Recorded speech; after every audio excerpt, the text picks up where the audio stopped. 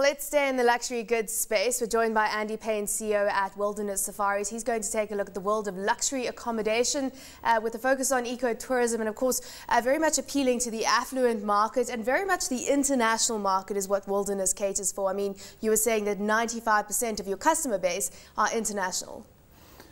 Yeah, this is true. It's not to say that the local market can't afford our product at all. It's just I think the local market prefers to use their discretionary income to possibly travel overseas and to do things that they can do which internationals can't do. You know, wildlife and our experience-based tourism offering is on their doorstep, and I think South Africans have had a huge amount of time to experience it, and they're looking for alternatives. So I don't really think it's about price, it's about choice really, from a South African point of view.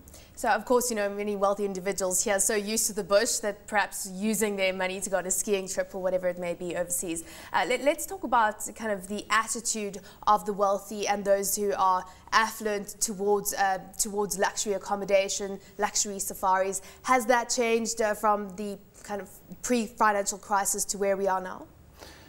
Yeah, absolutely. I mean, I think as I said earlier, we're in the experience-based tourism market, and I think it's very different to the product-based tourism market and to just luxury goods, which I think, you know, is behaving differently. But it's quite interesting. I think pre-recession, we saw a big drop in the top end of the market, which surprised us. You know, we thought that the top end would be more resilient, but that dropped off. And I think we interpreted it at the time that there were a lot of symbolic reasons why people didn't want to spend. You know, they felt that, you know, if their staff couldn't afford it or other people couldn't afford, they shouldn't lead in that way. So we felt that had an impact. We also think that a lot of people were geared quite heavily to get into that bracket, and they were literally cut off at the knees, so they didn't really drop down, they actually dropped out of the cycle. But it's definitely come back. I mean, all the stats indicate that the appetite to spend in luxury is increasing year on year, you know, after the first year of the recession. But I do think it's changed. You know, the way people are spending today, you know, I read a great article about whether you want it or whether you need it. I think luxury spend is more in the need category at the moment. So people might think that they're incredibly stressed and they've got big jobs and they need to go out and travel, and that's a part of an important component to their life. And I think that's where luxury is starting to fit in more dynamically at the moment. So there we go, high expectations when they arrive. Very stressed out from a year, perhaps during this Christmas break, and they want the best, and they're paying top-notch for it. So how do you ensure that? Talk to us about the staff element at your camps. Yeah, look, you know, in our business, you know, the staff, you know, in reality is the link between our business and the guest. It's the link between the environment and the guest, you know. And all the messaging that happens on the ground happens through our staff. I mean, we do some messaging on the walls, but essentially it happens, you know, through the staff. So staff are critical. You know, I think the beautiful thing about our business, and we trade in the informal sector, is that we do a lot of in-house training. We train up literally from the ground. We take people out of the communities. And, you know, I always say the proudest moment in our business is that we can train people up in 3-4 months to host the most important people in the world. And I think today, you know, going back to what you were saying earlier, and the relevance of the offering is critical. I think, you know, people want to understand, they want to get the local element. There's more emphasis on culture. There's more emphasis on understanding community dynamics. And all of that comes out through the staff, you know, and it's easier to do it when you've got the real person doing it. And what's your typical staff to guest ratio? It varies from destination to destination, but between 2 and 6.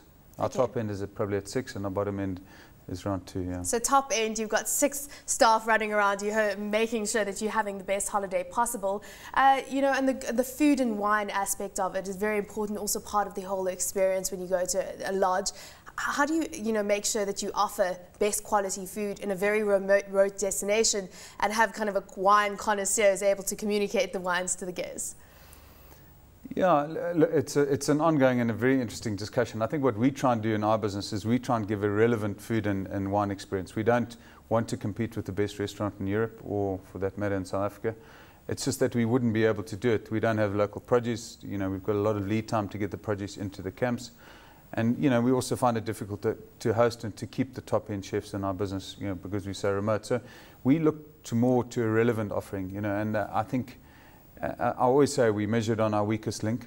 Food is only part of the experience. There's a lot of other things that comprise the complete experience, and we have to get it all, and it's all measured in one package, you know. And if you get that right, it's it's a little bit of a double-bladed knife. It's oh no, wow, and if you get it wrong, it's very wrong. So there's a lot of attention to make sure that we align the experience to the expectation. And when it comes to kind of all the decor and all that aspect of it, do guests place a lot of emphasis on having, you know, quality bed linen or whatever it may be in their rooms? Absolutely, absolutely. You know, you cannot excuse yourself, you know, even if you've got the best stage in the world in the Okavango Delta or the Sabi Sands, that's not an excuse. There's got to be a baseline, you know, after which you spoil. So that baseline expectation needs to be met. I mean, but how are you dealing with this at a time like this, where you've talked about, you know, heavy price competition in the luxury goods space? That would mean margins coming under pressure. Yet you're under pressure to continually make sure that you're keeping up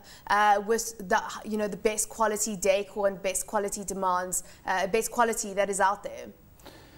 Well, you know, it is a little bit of a balance, but I think we're a strategic business. So a lot about the investment in service today is about future revenue. And I always say that if we return one happy guest, it's the best marketing spend that we can do in our organization. So if we just get that done, and we spoil and delight, and we really exceed in that aspect of our business, I'm confident that in the future it's going to give us another 5 or 10 extra bed nights. We're a referral-based business.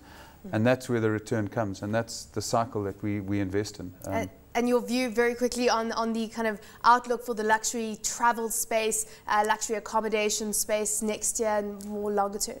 Yeah, I'm extremely positive. I mean, I think the excessive liquidity in the US market has helped us. We've seen growth. The numbers behind us are showing 10 to 15% growth in strong markets. So we're confident it's going to grow. You know, it's going to remain tough, but we're excited about potential growth. Well, thank you for coming in on this Friday afternoon. Andy Payne, CEO at Wilderness Safaris, joining me here.